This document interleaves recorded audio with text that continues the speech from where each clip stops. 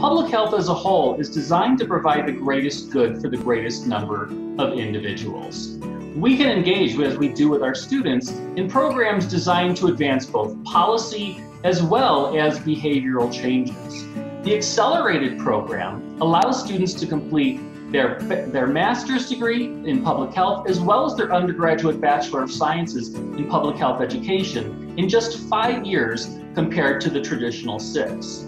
Our students will have the opportunity to learn at both the undergraduate and graduate levels from qualified experts, whether they be qualified experts in communicable diseases, cardiovascular health and wellness, and the experience and expertise that we have in our graduate programs in Indigenous and American Indian studies.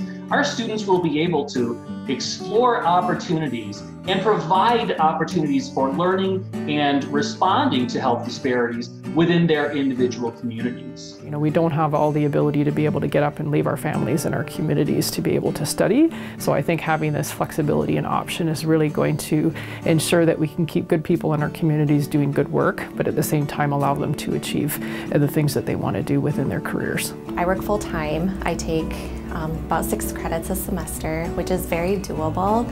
I also have a family. I'm married.